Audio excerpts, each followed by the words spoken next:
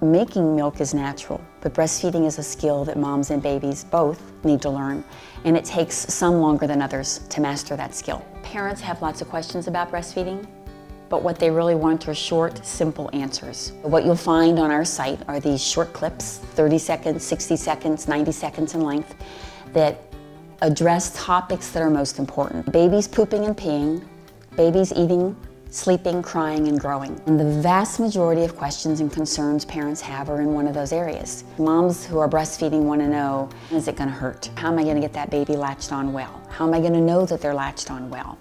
What kind of positions should I use to best achieve a good latch?